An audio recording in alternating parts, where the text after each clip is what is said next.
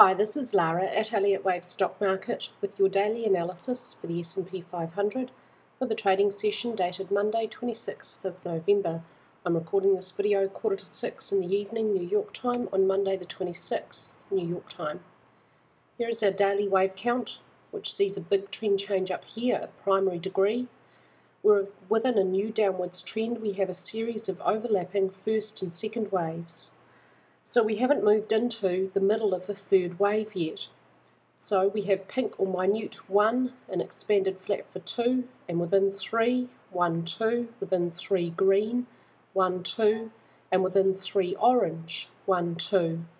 I think this deep second wave correction has one more session or part of next session. We'll probably see a trend change tomorrow, and then the start of the middle of the third wave will begin. We should see an increase in downwards momentum beginning tomorrow and towards the middle of the week moving into very strong downwards momentum. Our targets remain exactly the same and they are still months away. The invalidation point is important. It remains exactly the same. Any movement above this invalidation point would put this trend change up here in serious doubt. Movement above this invalidation point would leave this downwards movement with a very clear corrective wave count of 1, 2, 3, 4, 5, 6, 7. At that stage, I would suspect that we have not had a trend change and we may be in a new upwards trend, so that's an important invalidation point. Let's have a look at what happened in Monday's session on the hourly chart, where the low for wave 1 purple down here is this low down here. This new upwards trend, this deep second wave correction, has a 5 up for an A wave, an expanded flat, a 3 down for a B wave, and we need a 5 up to complete for a C wave.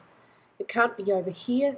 That's an impulsive wave count. This is a correction, so we need one more final upwards wave to end it.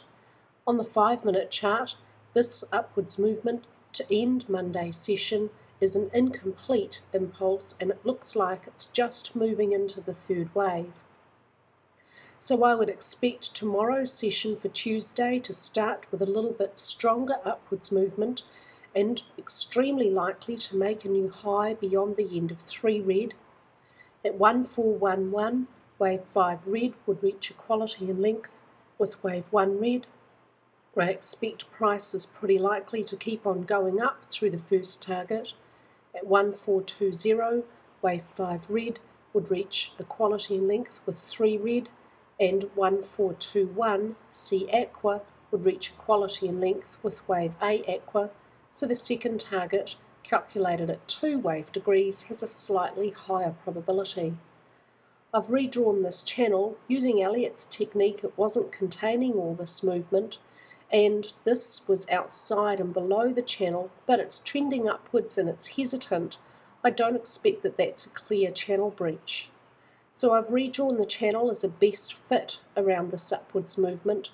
When we see some strong, clear downwards movement breaching this channel to the downside, we'll have a pretty strong indication that the second wave correction would be over and the third wave down would then be underway.